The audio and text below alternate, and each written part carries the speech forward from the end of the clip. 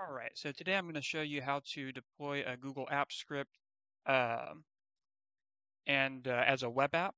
And so here I have an example script that I'm using. And the first thing that we're going to want to do is just check this function right here, make sure it's set to the function you want.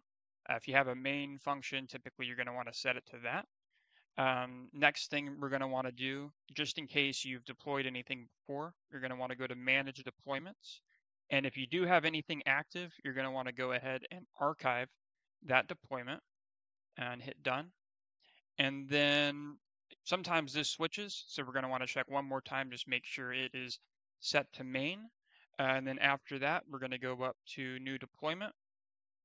Just look over here, make sure it's set to Web App. Go ahead and type in your new description. Typically, you're going to want to execute as yourself, so just leave that selected. Who has access, still leave it to just only yourself. Hit deploy, and then you should be good. Just hit done, and you should be all set. So if you have any questions, just feel free to reach out or leave a comment. Thank you.